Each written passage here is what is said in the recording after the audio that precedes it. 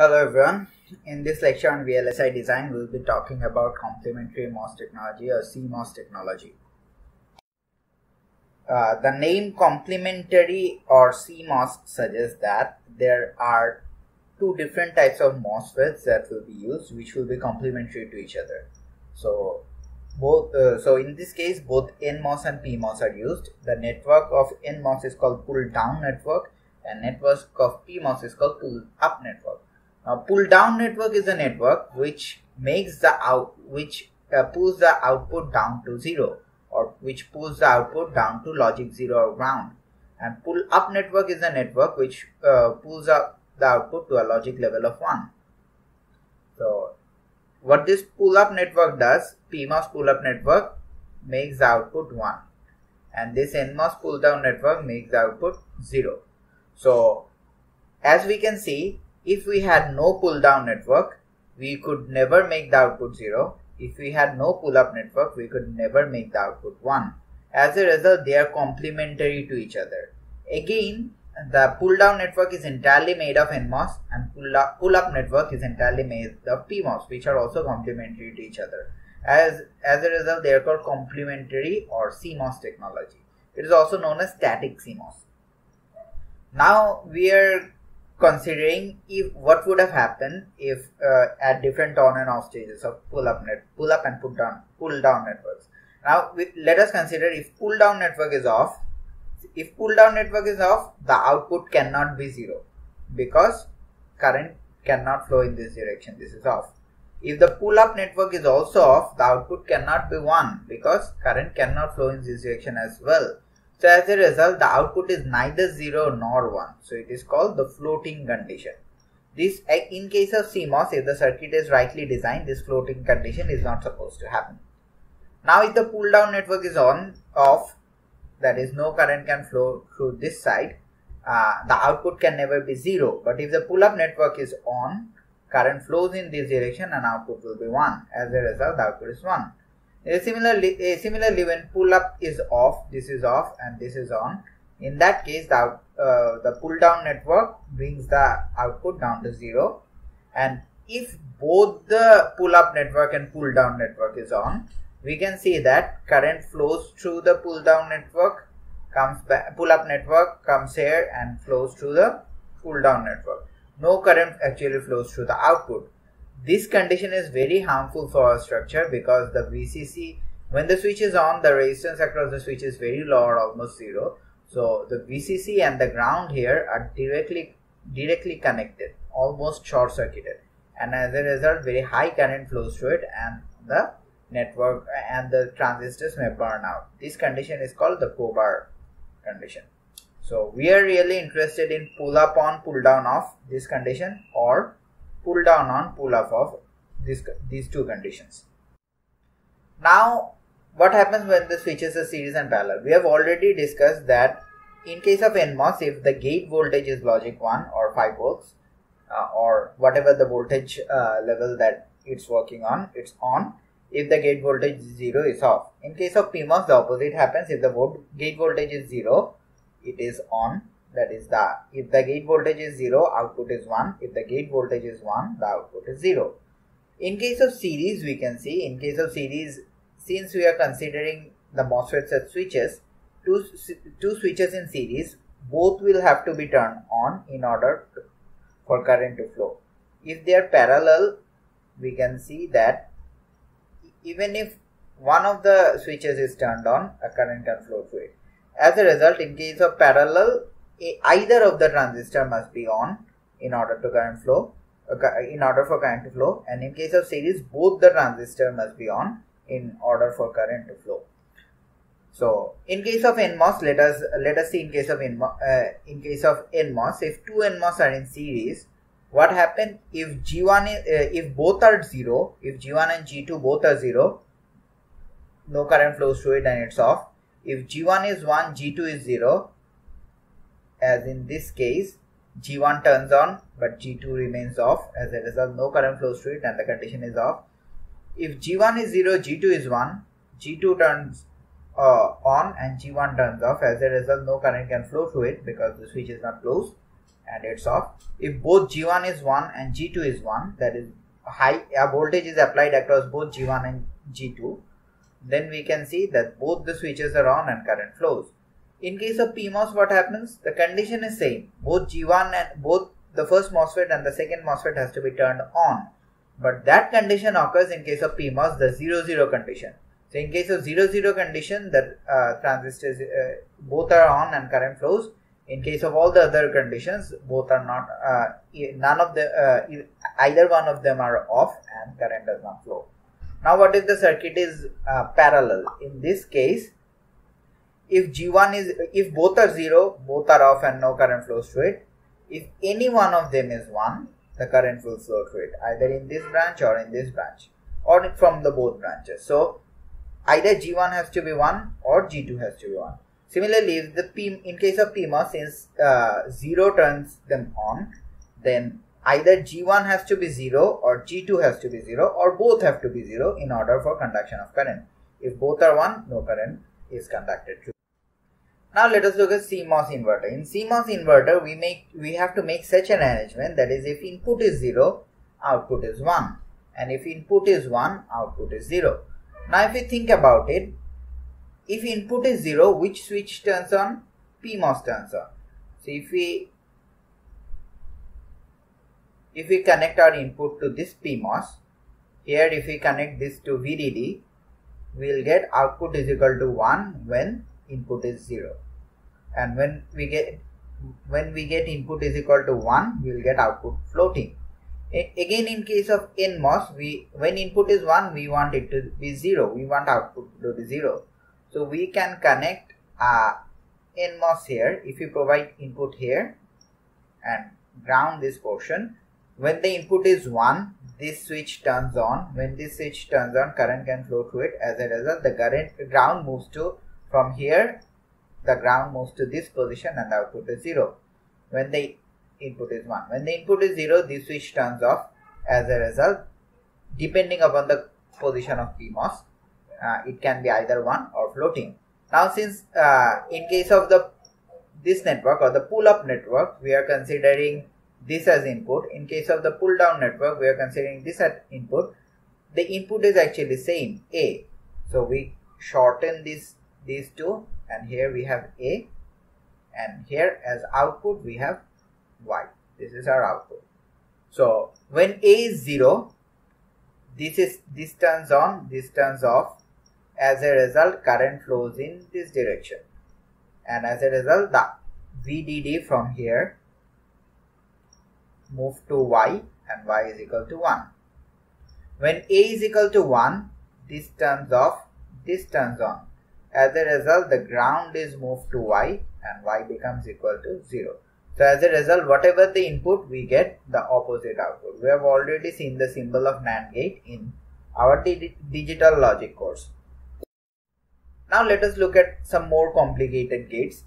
These are also very easy. These are NAND gates. So in order to design a NAND gate, we have to design any gates. We have to consider either the pull-up condition or the pull-down condition. So let us look at the pull-down condition. Pull-down, that is, the output is 0 when both the inputs are 0. If both the inputs are 1, and in all the other cases, output is 0. Output is 1. So we can see that both the inputs are 1, and this pull-down network is done by NMOS. We perform pull-down network we construct pull-down network using NMOS. Now we have to connect two NMOSes because we have two inputs in such a way that turning both of them 1 will allow current to flow. That is, the NMOSes, since one in the gate of NMOS turns the NMOS on, we have to consider that both the NMOS are in series. So if the NMOS are in series, here two NMOS we have. If they are in series and ground is connected here, if both the NMOS are on, that is, here we get 1 and here we get 1, we will get this as 0. Or in any other case, the output will not be 0 because both the ground will not be able to move to the output. Now very easy way of designing CMOS is that we have to just design one part of it, that is either the pull-up network or the pull-down network. And the other network, for example, we have designed pull-down network here, other network will be just the opposite or complement of this network. For example, in case of pull-down network, we have two MOSFETs in series. In case of pull-up network, we will have two MOSFETs in parallel. And since pull-down network uses NMOS, pull-up network will use PMOS. So, if we connect these two together, this is our A, and if we connect these two together, this is our B. Here we will get relation AB bar. How? If the condition is 0, 0, what happens in case of 0, 0? This MOSFET is on, this is on. As a result, output is equal to 1. If the condition is this is 0, this is 1, we can say this MOSFET is on, this is off. So current can flow in this direction, as a result output still remains 1. If the condition is 1, 0, what happens? This MOSFET turns off since the input gate voltage is 1, gate logic is 1, and this MOSFET turns on. As a result, current can flow in this direction to the output and the output still remains 1. If the output is, if the inputs are 1, 1, see this PMOS turns off, this PMOS also turns off. As a result, the output is floating. This is floating in perspective of the pull-up network. Now, if we consider the pull-down network, here we have put 1, so this MOSFET starts conducting. Here also we have put 1, so this MOSFET also starts conducting, and as a result the ground is connected to the output and the output becomes 0. It is to be noted that, very importantly, in neither of these conditions both the MOSFET turns on. For example, in case of 0, 0, both the NMOS are off. In case of 0, 1, one of the NMOS is on, off, another is on. In case of 1, 0, again the second one is off and the first one is on. As a result, in no cases we can see that the crossbar condition can occur. Now if we design the NOR gates, in case of NOR gates we are using, since there is just one high output, we are considering the pull-up networks. Now in case of pull-up networks, we can see that both the inputs have to be 0 in order for output voltage to be 1. Now let us remember one thing. PMOS are turned on when the input is 0. That is, both the PMOS has to be on simultaneously. That is, the PMOS have to be in series. If they are in series, both will be turned on simultaneously. If they are in series, again, since we have designed, let us see if we have designed the pull-up network right. If the inputs are 0 and 0, this is on, this is also on. As a result, current flows. In case of 0, 1, this is off and current does not flow. In case of 1, 0, this is off and current does not flow. In case of 1, 1, both are off and current does not flow. So we have designed the pull-up network successfully. Since the pull-up network is correct, pull-down network will be just complementary to the pull-up network. That is, it will contain NMOS in place of PMOS, ground in place of VDD, and series in case of parallel in case of series. So if we connect these two, we get A. If we connect these two, we get B. And from the connecting point between the pull-up network and pull-down network, we find our output Y. Now it is so the output Y is actually NOR gate A plus B whole bar. It is to be noted that in case of plus operation, our pull-up network is in series. In case of NAND gate, we had seen A dot B bar. In case of NAND operation, that is in case of multiplication operation, our pull-up network was parallel. We can use it in our in designing circuits. So we have already talked about conduction complement. Conduction complement says that the pull-up network is complement of pull-down network. What that means? If the cases are parallel in pull-up, it will be series in pull-down network and vice versa. And one of the network produces 0, that is the pull-down network produces 0, the pull-up network produces 1. The pull-up network is only comprised of PMOS and the pull-down network is only comprised of NMOS. Everything is complement, so it is called conduction complement. Now we will be designing CMOS circuit based on Boolean expression. Now we do not have a truth table. We can draw a truth table of this expression and design it, but that won't be necessary. We have to remember one thing which I have already told. In case of multiplication or AND operation, NAND operation, what we have the pull-up network or PMOSes in parallel. So if we put A here, if we put B here, we will get AB bar.